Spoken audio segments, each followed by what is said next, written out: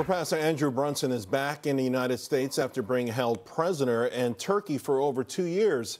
It's a major victory, and it provides yet another boost for this president by showing that once again his tough tactics do work. Joining me now to discuss, Tony Perkins, president of the Family Research Center. And Tony, we should let the audience know that you have been side by side with the Brunson family throughout all of this, and you were there.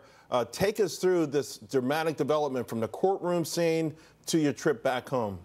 Well, thanks, Charles. Great to be with you, and thanks for focusing on this, because you're absolutely right. It was the president's tough negotiations, the tariffs, the sanctions, that I think brought Turkey to this point of releasing Pastor Brunson. I was in Turkey last week in my capacity as a commissioner with the U.S. Commission on International Religious Freedom, and in the courtroom, and I use that term courtroom loosely, because I tell you, justice is not something I think they embrace in Turkey. But I met with Pastor Brunson ahead of time, took a note from the president, from the vice president, to kind of encourage him, because he was very fearful that he was going to be put back into prison. And in the hearing on Friday, after a day, the entire day, indictment read, basically the prosecutor saying put him back in prison for 35 years. Panic swept across many there in the audience, and then they recessed, came back. Turkey obviously looking for a way out, charged or convicted him on a lower offense, gave him time served with about an additional year, but removed the house arrest and the travel ban. The government immediately went into action. And we were able to get a military flight lined up to get him out of the country within 5 hours of the hearing, and we arrived back on Saturday. So the president, vice president, secretary of state, the entire administration, to be commended on focusing on not leaving any American behind. And this America First foreign policy actually works. And I'm looking forward to seeing other prisoners of conscience that are being held around the world released as well, because this sends a message of hope, I think, to the persecuted around the world.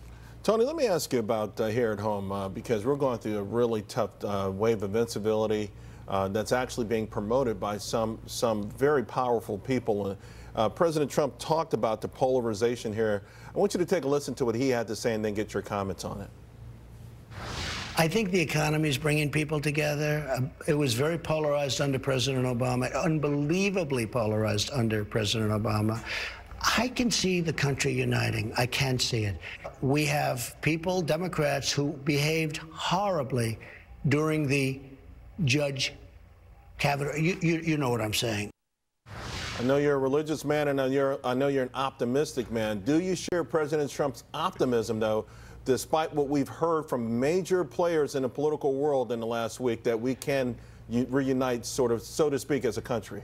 You know, Charles, I actually think it's the political class that's dividing America, not so much the American people. I think Saturday and what took place in the Oval Office with Pastor Brunson praying for the president really united America. And I think it did, because really the haters were not out on social media slamming the president for a few moments. I think it did bring the nation together. But look, we are a divided nation, and we've been divided, but I do think that there are positive things happening under this administration. I don't necessarily think the economy is going to be the rally cry to unite us, but it certainly makes it easier when people can make a living, and that certainly is happening. Right. But I think this president's focus on freedom, religious freedom, and promoting that stability, that's a stabilizing force in our culture by allowing people to live out their faith, historically that has been a uniter in this country. And yes, I am optimistic. I do hope that America can become a more unified nation. Tony Perkins, always great talking to you, and congratulations. It was a wonderful thing and a wonderful role that you played in a big news story, and we appreciate it. Blessings to you.